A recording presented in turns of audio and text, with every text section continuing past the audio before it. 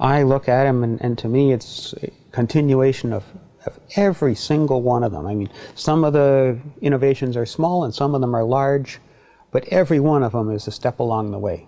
And we might not have been as successful in commercializing, for example, our Inco flash furnace.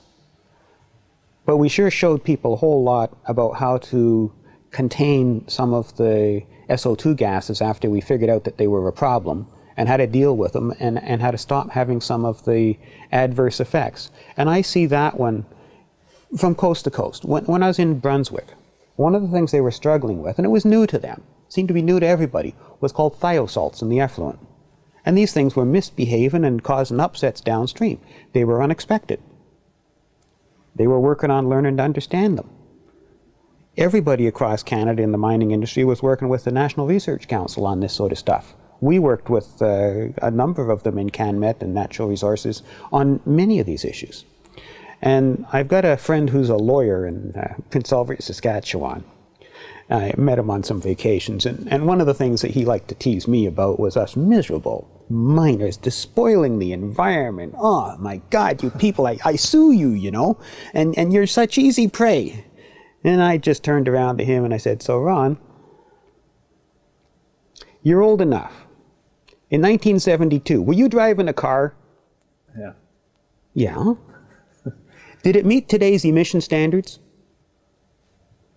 Well, no. Well, that's awfully unreasonable of you. Why weren't you?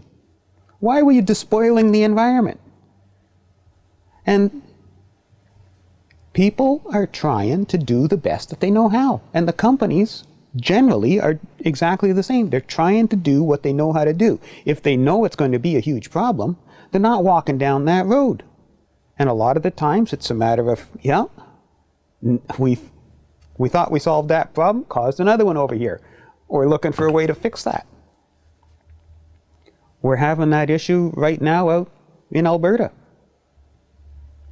And my usual message to all the people who want us to not despoil the environment and not mine the oil sands, if you guys would stop burning the energy, nobody would have to mine it. Absolutely, yeah. But if you want to have the energy, it's got to come from somewhere. Yeah. So yes, we want people to do it as responsibly as they can, but these are processes that we improve year by year by year as we figure out what works better, what can we do to fix whatever we did wrong the first time. Mm-hmm. Technology keeps changing, we have to keep changing with it.